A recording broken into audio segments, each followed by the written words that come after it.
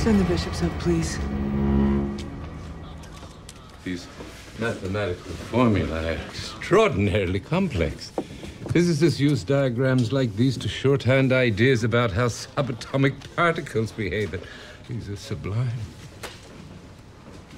This may explain his flourish for numerical wallpapering. Astrophysics. He teaches at MIT. If I comprehend this correctly, then this Alistair Peck has taken Einstein's theory of relativity and turned it on its ear. I grasp portions of it. Tachyons are depicted here, but I fail to see their relevance. However, it does confirm that Dr. Peck was dealing with tremendous energy to do whatever it is he's doing. Finished. Another 20 years, with the assistance of some other great minds, I will have absorbed this information. Alistair Peck has conceived of some extraordinary theories and is possibly implementing them.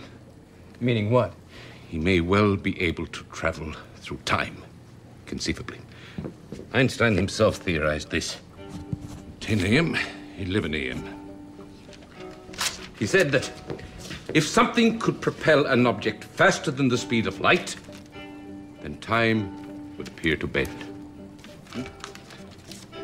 When those two folds connect, tremendous amount of energy is required to absorb the jump.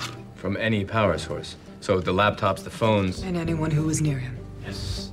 So then what you're saying, Walter, is that Peck's moving through time is what killed all of these people on the train. That is my theory, yes, and Olivia, if it is right, then we may well have apprehended this man already.